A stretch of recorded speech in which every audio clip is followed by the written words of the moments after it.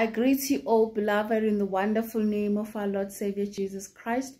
You will come to this channel. I am Sakile. God today is saying an old woman at work is irritated about you. Hallelujah.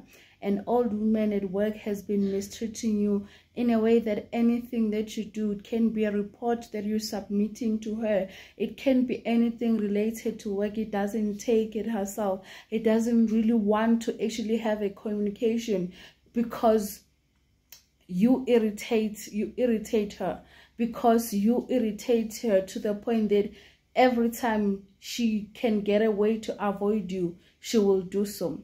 God is saying, don't worry, be asking yourself, what have I done?